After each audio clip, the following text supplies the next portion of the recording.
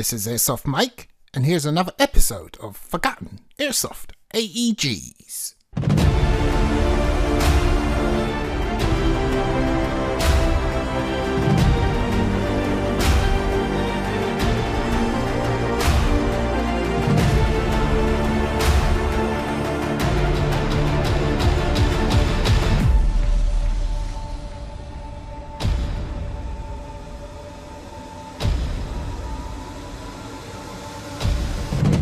So here it is, people. This is the S&T Sterling MK5, or if you like, Mark 5.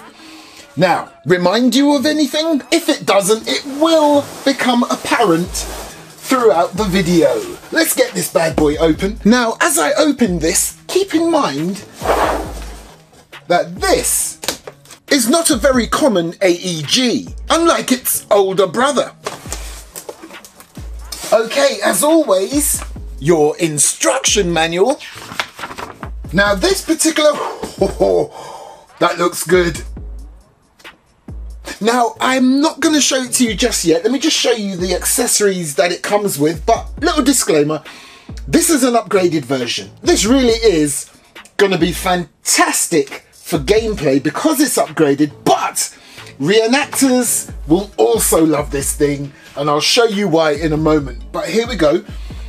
This particular upgraded one comes with one of these. Now, yes, a battery, unlike anything you're used to seeing usually, with a Dean's plug. Nice. And this particular one has 11.1 volts. Now there are other bits and pieces in here, but they're no longer relevant for this video, so let's move straight on to the start attraction. So, starting with the mag, and here we go. Those of you who like things that look nice and authentic, would you look at this mag? Full metal, but check out the markings. Real steel trades, triple nice. Now to the piece itself. S&T has modelled this as the ST-AEG-66MK5. Oh wow. And oh my goodness, the weight on this! This bad boy has a full steel construction, real wood handguard, and a folding stock that you need a degree to deploy and put away again. I tell you what, let's complete that picture. Wait. Yeah, baby. It goes in that way. Would you look at that? I tell you what, let's unfold the stock. So if I remember correctly, you pull that down. Yep, that's pretty easy enough. You bring it to here, and this is where it all begins to be flibbity-jibbity. Now, you then press that down. That's your cap catch. You can then push the cap down, secure your stock like that. Nice. Then you unfold this and pull this up. Look at the size of that. So, full steel and real wood, starting from the back, as I just showed you, this very skeletonized, almost scaffolding stock. Here you have your rear sling point, and beneath that is your cap where the battery goes. Guess what? I'm gonna have to move this out of the way again, so I might as well show you how that's done. So to collapse the shoulder rest, take care not to trap any thumbs or fingers. There you go. Ha, thumb trapped. You then, of course, reverse the process when you're releasing the stock. But that's not it. There's still more to go, because you've now got to push that up in there. Now if it doesn't click into place like that, all you need to do is to raise this section a little, and what a palaver, but I like it. So to take the cap off, you need to push on this cap catch right there. Effectively that moves out of the way, so you can push that down and twist.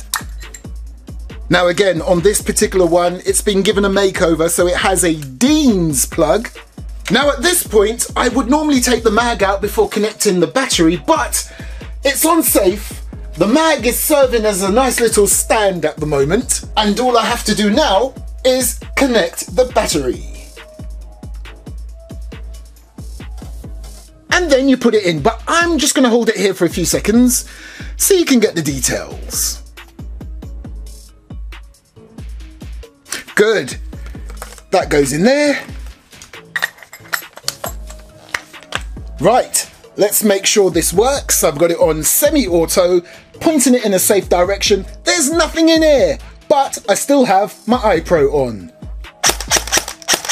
Oh, that is snappy. Full auto. Oh, decent. Or is it?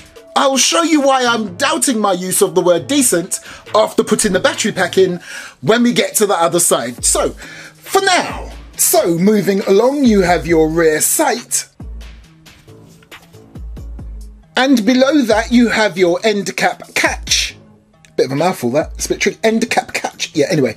And then, of course, we're getting back to your awesome stock, your grip, which is checkered, your fire selector switch, and yeah, I'm gonna have to open this up again. Actually, I can do it from this point, yeah? I'm not gonna lock it back. You have your safe, your semi-auto, and your full auto. You have your very unique looking trigger and trigger guard. And hold on for a bit longer, I'll be showing you all the trades in a moment. And right here you have your 110 round mag. Oh, go on then, let me start showing you the trades. Look, right there, sterling. And as you saw earlier, sterling. Sterling. With a serial number. And then here you've got this very nice grooved serrated handguard made out of real wood, and what I like, and I'm sure this wasn't done on purpose, but it all adds to it, it's got bits chipped out of it. In fact, it's got scratches and marks in various places, but it doesn't matter. It all goes towards that weathered look. It's amazing how many forms or shapes it takes on depending on how you put it down. Oops, that was my fault. I accidentally pushed down on that, which releases your stock.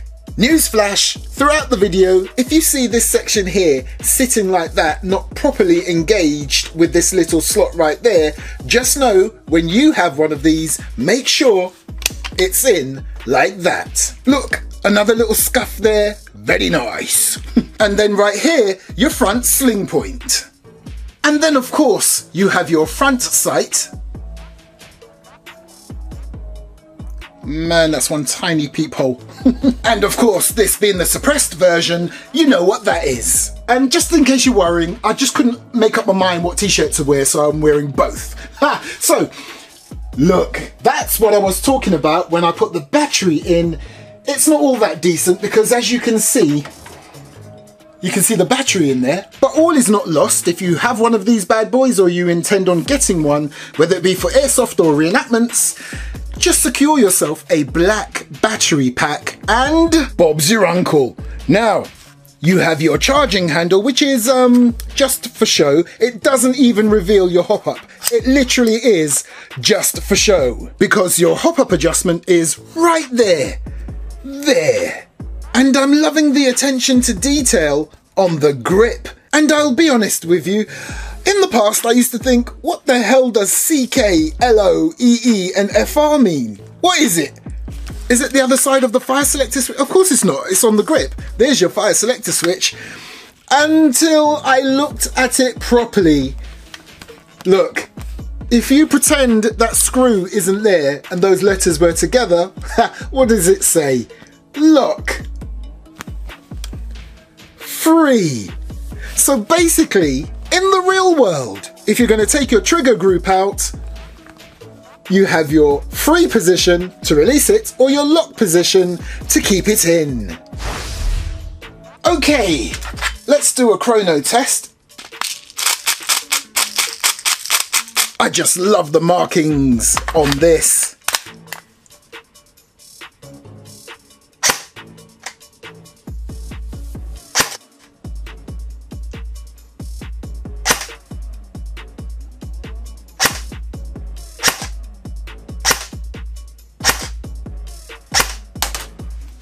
Nice, we're looking at a comfortable 330 to 340. Woo!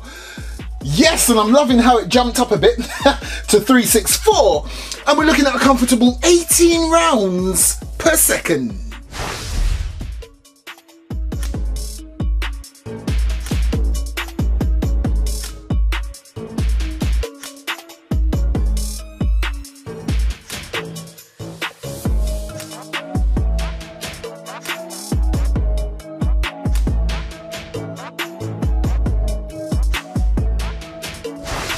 Do you know what? I usually have a little chit chat about how I did, and I even stopped short of doing 3 more here because that there speaks for itself. So does that. Don't get me started. Perfect.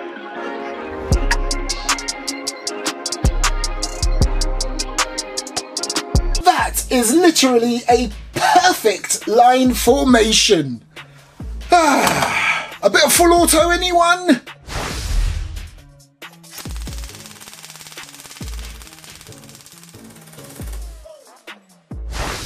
Do you know what? I don't need to say anything.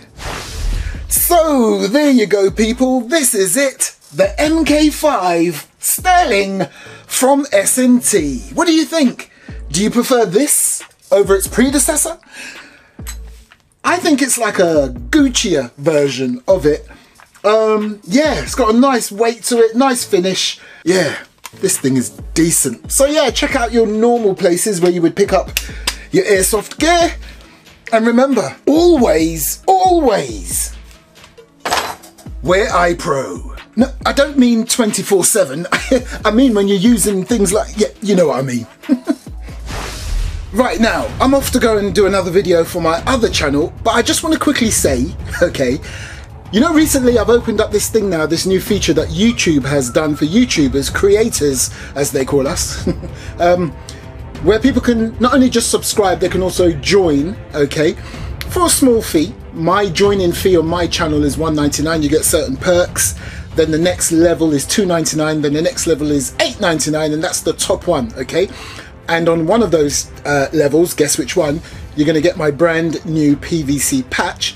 Now, some of you are not able to pay anything or whatever, it doesn't matter. I value you just as much, okay? All my viewers, I appreciate it when you click and watch my videos because it really isn't cheap to run this channel. So I really do appreciate the people who have joined my channel as VIP members. But if you are not able to, there is one other way you can help me out. By subscribing to my other channel, my Mike's Tech and Toys plus movie memorabilia. That's sort of my backup support channel for my airsoft one. That's all I'm gonna say. I will reveal more information why I really need my Mike's Tech and Toys to grow a bit more because of the way things are happening at the moment on this channel with YouTube. Those of you in the know will know what I'm talking about. But anyway, if you've got a moment, head over to my Mike's Tech and Toys plus movie memorabilia channel and give me a little sub. Cheers.